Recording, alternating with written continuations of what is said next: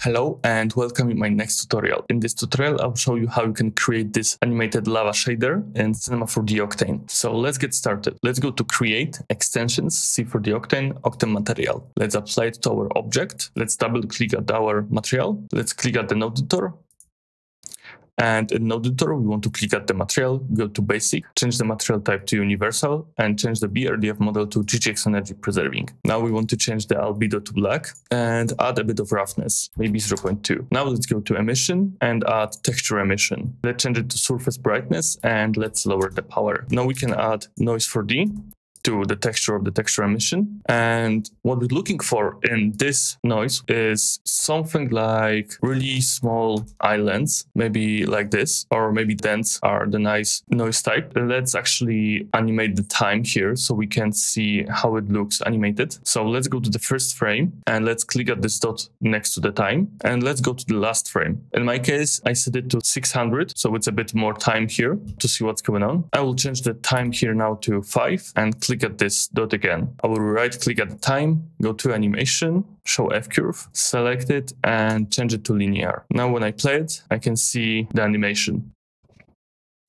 Now let's add transform here and projection. In texture projection, we want to change it to distorted mesh UV. And in the transform, we want to just recompensate the scale here and uncheck the log aspect ratio to fix the small stretch we have here from the UV map, like so. In the texture projection, we want to connect noise 4D to the rotation and translation. Let's go to the texture projection and change the rotationing range to 0.1 and then here to minus 0.1. Let's solve now this noise. Let's add the transform. We don't need a projection here. Also make sure that you have UVs in your object, otherwise it will not work. This texture projection here, which is distorted mesh UV, needs UVs to work. But if you don't know how to create UVs and you want quick results, just click right at your object, type in UVV, and you will have this set UVV from projection. Click at this cog here and change the projection type to whatever suits you and just click OK. And you will have like really fast UVs, but not necessarily the best looking one.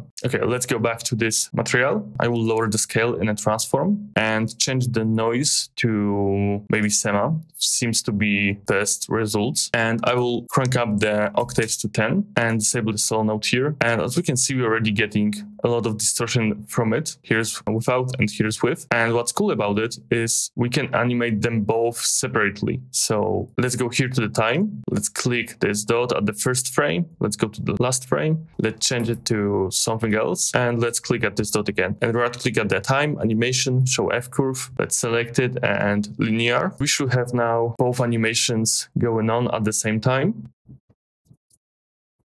This looks fine. Maybe it's a bit too fast, but I can adjust it afterwards. I will just change the scale slightly. Okay, now we want to add Octane gradient here. So Octane gradient and just apply it after the noise 4D. Also, let's add RGB spectrum to the distribution already, so we can see the nice colors. You can crank up the power here to maybe 50. Let's change the color to something like 15 in hue to get a bit more orange look. Let me solo the gradient to see what's going on.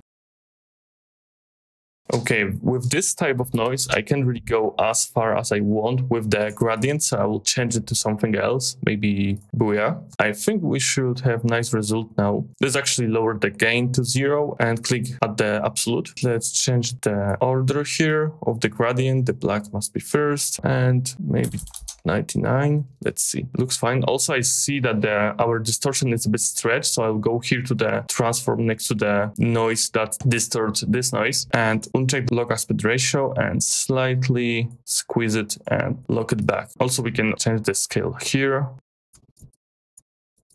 Okay, this looks fine. I think we can lower the power. It was a bit too much. 15 is just fine. Now let's go to the Octane Material and add displacement. And we just want to connect it directly from the noise 4D and change the displacement type to vertex displacement. Of course, it will slower our rendering time because it's doing much more right now. So I will just pause it. And we want to check the auto bump map. And let's see, we can add the gradient here as well. Let's download it. Also, we want to invert it, I think.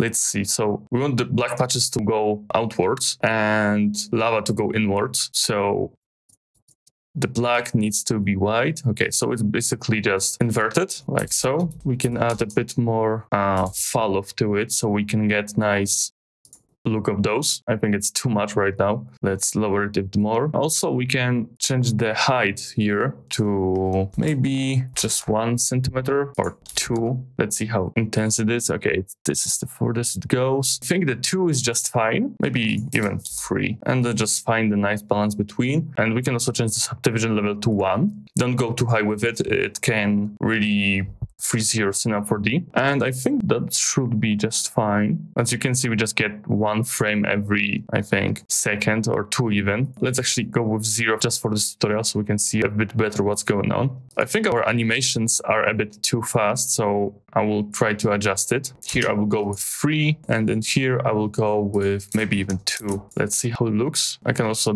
disable the displacement to see it even better. This looks fine. You can also change the gain here to get a bit more lava if you want. I will actually put it back at 0.5. And we can play with all those noises if we want, of course. Try to get different results. Maybe we can add Octane gradient here to the translation and just try to get weird looking distortion, or even change the type here to something else, see what's good. This actually looks pretty good. Also, what I like to do here is in transform, because if we use this transform here, we can get nice lava flowing. So I will bring back the old noise type, which is Sema here. So let's try to animate it. Let's go to the first frame. Let's click at this dot, last frame, and maybe just -1. It might be a bit too fast, so maybe -0.5. And of course, click at the dot, right click, animation, show F curve, and linear. And we can see now this flow. Let's actually connect the displacement back. Looks really good. I think we can boost up the gradient here slightly. This looks better. And maybe let's go with the subdivision level of 1, even though we don't see much this way of the animation. And maybe let's apply our material to different thing, like the plane I have here. Let's disable the sphere, and we can see our lava right now and how it looks. And it got already a lot of details, and we don't even add anything to roughness and all of these extra things here. Also, what you can do is definitely change the EOR to higher value, 1.7 maybe. Also, we want to connect this noise 4D to specular, because we don't really want the lava to be reflective. So let's just connect it, and let's add Octane gradient here between to adjust it. And we definitely need to invert it.